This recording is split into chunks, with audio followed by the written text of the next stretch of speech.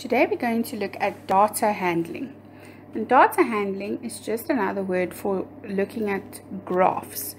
So we have different types of graphs that we're going to look at and how they work and how we can make a graph and how we can get information from the graph. So you'll see on the slide there's a few little pictures of different types of graphs, and we're going to learn about some of them. And graphs are very important for us to be able to get information, so we can quickly look at the graph and see things about whatever we've made the graph on. And you'll remember we did do graphs in term 1, so we're just going to do a little bit of revision. The first thing we're going to look at is data. Now, data is a collection of information, numbers, or measurements. Another word for data is information. So basically, data is when we gather everything we need, all the information to put on the graph. You may collect data by counting things, asking questions, or organizing information. You may use tally marks, tables, pictures, and bar graphs to organize your information. I hope you still remember doing tally marks from last term. So if you look on the picture, there is an example of tally marks. So you'll see that you count in 5s with tally marks. You use 4 vertical lines, so from top to bottom lines, and 1 diagonal line for the 5th count. So we'll go 1, 2, 3, 4, and the one across is the 5th one. So it's like almost like a little bundle where we group them together to make a little bunch of 5.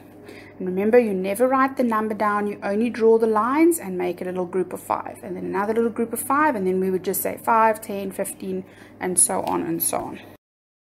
We get many different types of graphs, but the 4 that we will focus on is a pictograph, bar graph, pie graph, and a line graph.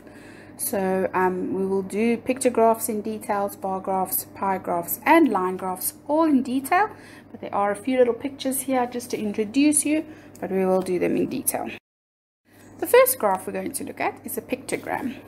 So this is a graph where we use a symbol or symbols, pictures, or images to represent data.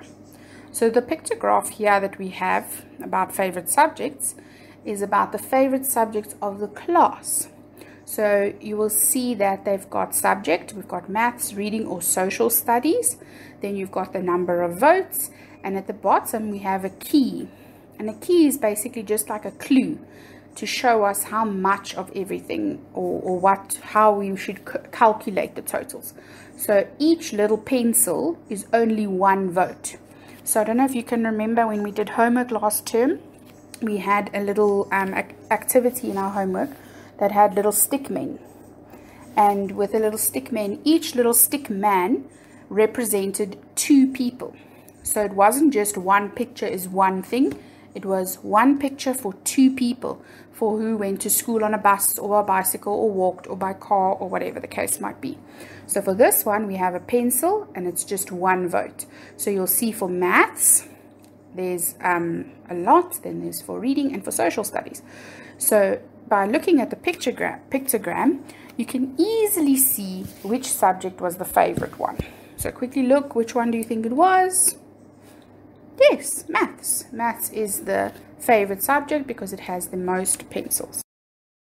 The next type of graph we'll be looking at is a bar graph. Now, a bar graph is when we use bars or columns to show information. The bars are colored because it is easier to see or read. The data can be displayed vertically, in other words from top to bottom, or horizontally from left to right. So you'll see here we have a horizontal example where the bar graph is going across the page, and then we also have a vertical example where the bars are going from bottom to top. Remember, the easy way to remember about a bar graph is that it has little bars, almost like a prison. So if you are behind bars, you are in jail.